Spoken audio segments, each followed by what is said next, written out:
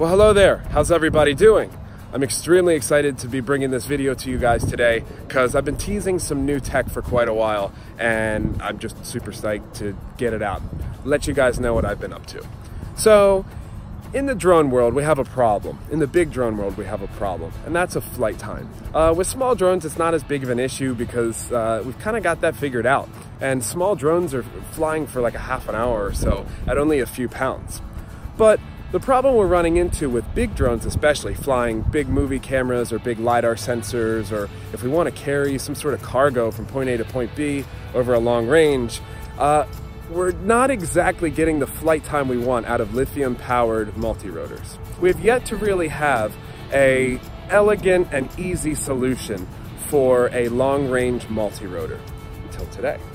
So the awesome folks at Intelligent Energy out of the UK have recently hit me up and they say, hey, we see that you build custom drones. We're wondering if you would want to collaborate with us on something new. And I say, okay, what is it? They say, well, we manufacture hydrogen fuel cells. A hydrogen fuel cell, huh? So I'm extremely excited to announce to you today the MFD 3000 Hydrogen Fuel Cell Edition. Check it out!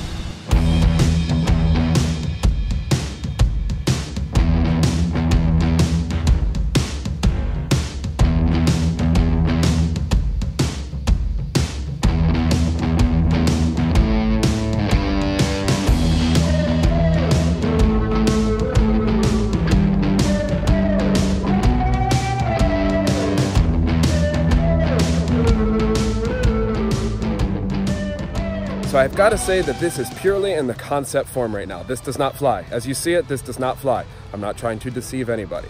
But Intelligent Energy just announced this 2.4 kilowatt hydrogen fuel cell module specifically designed for UAVs. And so this isn't their first one though. They've made a 800 watt before that can fly a smaller drone like a Matrice 100. So they've made fuel cells before and now this is their biggest one yet. So what I did was I took my MFD line of aircraft and made a smaller aircraft, which I call the 3000, which can perfectly utilize this 2.4 kilowatts. So what does it mean? Real simple. We can take a payload, like a 10-pound payload, and now we can fly not for 20 minutes or so, we can fly for an hour with a hydrogen fuel cell. So what does this change? This literally changes the game.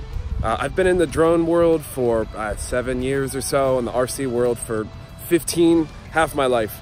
And I will say that this is the most interesting technology that I've seen come our way literally since lithium batteries. I remember seeing RC helicopters fly with NiCads and nickel metal hydride batteries a decade ago, 12 years ago, and the lithium batteries came and took the market by storm.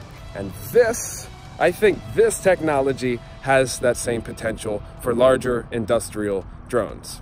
So basically, this aircraft is my MFD 3000 electric, just modified to accept and house the hydrogen fuel cell. So once again, this is a concept drone. This is made just to kind of show what this could be, what it could do. The aircraft itself is flying in the battery configuration and it's flying great.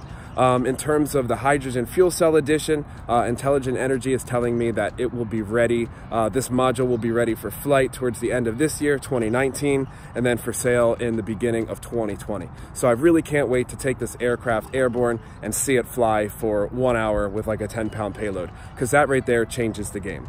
So I made a very long form video, which I believe will be helpful if you're interested in a hydrogen fuel cell drone or just want to learn more about it. So I covered about 12 key points, 12 questions that I kind of came up with that I had. And I think that it's really useful. I think that this is going to be, like I said, a game-changing technology that I just can't wait to see develop. So if you have more interest in this, check out that other video. I'm going to put a link to it right here. And feel free to check out my website, a lot of pictures, more info there. But really just wanted to kind of announce this and get this project underway. So I will be at the AUVSI show in Chicago. This will be on display, and I just can't wait. This is going to be awesome tech. Can't wait to see it come to life.